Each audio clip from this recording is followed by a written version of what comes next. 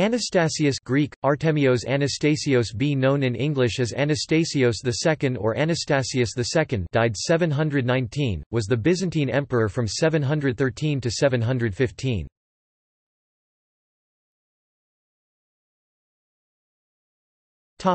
Biography. Anastasios was originally named Artemios and had served as a bureaucrat and imperial secretary for his predecessors. After the Opsician army in Thrace had overthrown Emperor Philippikos Bardanes they acclaimed Artemius as emperor. He chose Anastasius as his regnal name. Soon after his accession, Anastasius II imposed discipline on the army and executed those officers who had been directly involved in the conspiracy against Philippikos. Anastasios upheld the decisions of the Sixth Ecumenical Council and deposed the monothelite Patriarch John VI of Constantinople, replacing him with the Orthodox Patriarch Germanus in 715. This also put an end to the short-lived local schism with the Catholic Church.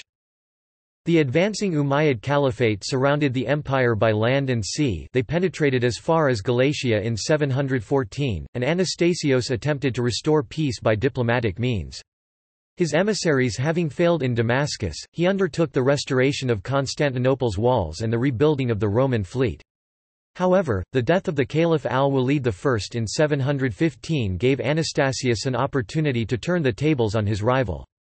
He dispatched an army under Leo the Isaurian, afterwards emperor, to invade Syria, and he had his fleet concentrate on Rhodes with orders not only to resist the approach of the enemy but to destroy their naval stores. These troops of the Opsician theme, resenting the emperor's strict measures, mutinied, slew the admiral John, and proclaimed as Emperor Theodosius III, Theodosios, a tax collector of low extraction. After a 6-month siege, Constantinople was taken by Theodosius. Anastasios, who had fled to Nicaea, was eventually compelled to submit to the new emperor in 716 and retired to a monastery in Thessalonica. In 719, Anastasios headed a revolt against Leo III, who had succeeded Theodosius, receiving considerable support, including auxiliaries reportedly provided by Tervel of Bulgaria.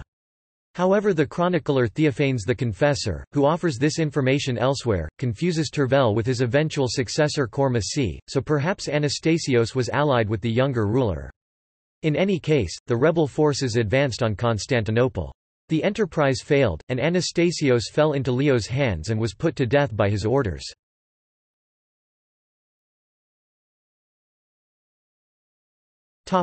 See also: List of Byzantine emperors.